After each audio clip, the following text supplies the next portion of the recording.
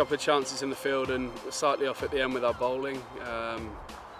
Then pretty simple with the batting. If you lose that many early wickets, you know, you're going to struggle to win any game, let alone T20 game. Yeah, obviously it wasn't the greatest start for us on the other Friday, but you know, that's the way cricket goes sometimes, and it's probably best to get that one out the way early, and you know, we can focus on the next game now.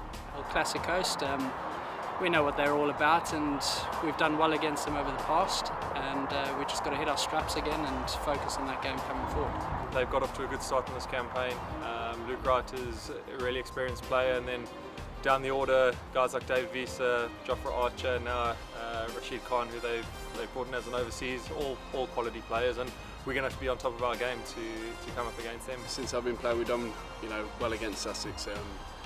Looking down their side, they've got a very strong team on paper, and they've started the competition well. So, as every game is, it'll be tough, but a good opportunity to test ourselves against another good team and hopefully get off and running in this competition. It can get intimidating, especially in front of a big crowd. We know there's going to be a lot of support, and like I said, we're going to have to bounce back, and hopefully it's going to be a good stage on our home ground to do that. It's really for the batters up top to set a platform, gets off to a good start, and then, you know, the guys in the middle order, back end of the order is to, you know, gets over the line at the end.